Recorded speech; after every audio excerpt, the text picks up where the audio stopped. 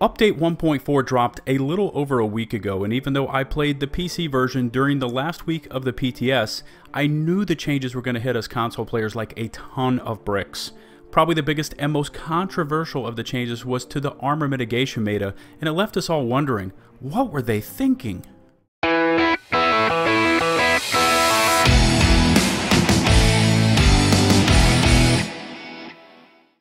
What's going on, ladies and gents? It's LtBuzzLitebeer, and it's been a couple of weeks since I last posted an episode of What Were They Thinking, where I take a critical look at programming choices made by the developers at massive studios. Now, as a whole, I honestly like most of what changed between 1.3 and 1.4, and I know there will be a lot of specific comments from those of you who view this video as to what you do not like about the latest update.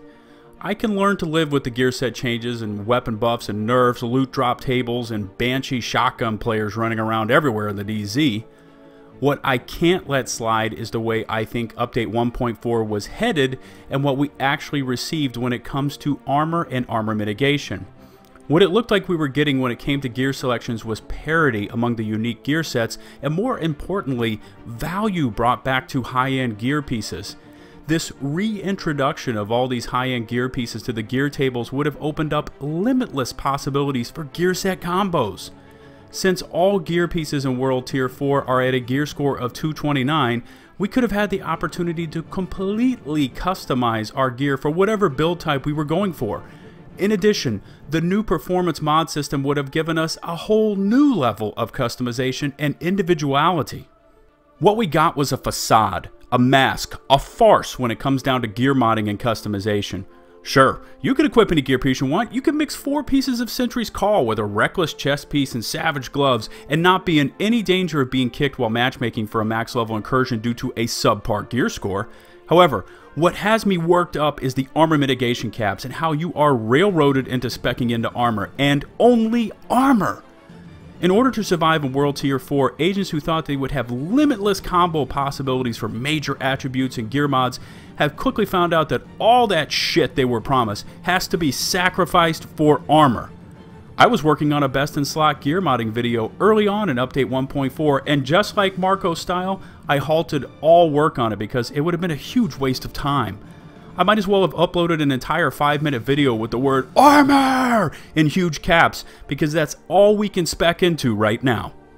Now, I'm a realist, and I know that in Meta 1.3 players could easily reach the armor mitigation cap without really trying, and I do support lowering the cap as you progressively pick a higher world tier.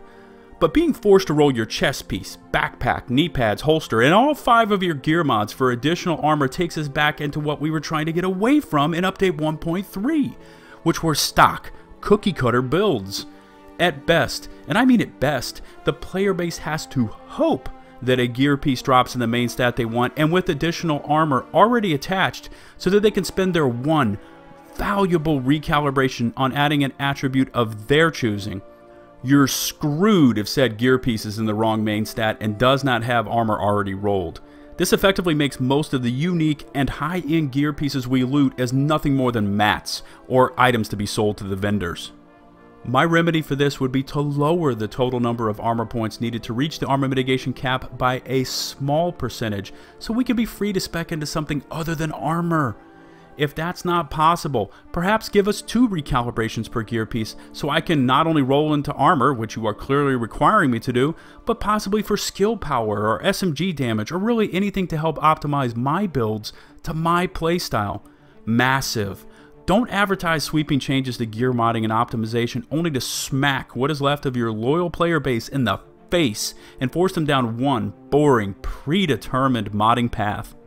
As always, I would love to hear what you thought about my latest episode of What Were They Thinking? Feel free to leave your thoughts in the comment section below. In addition, if you could take the time to rate the video with either a thumbs up or down, it would be greatly appreciated. I would like to throw a huge shout out to Marco Style for the artwork he loaned me for my last few videos. In case you've never seen his Division content, I will leave a link to his channel in the description below. Marco is an asset to our Division community and produces some of the very best Division content on YouTube. And remember, for my channel, likes, comments, subs are loved. This has been LtBuzzLitebeer. Until my next Division video, saying peace out.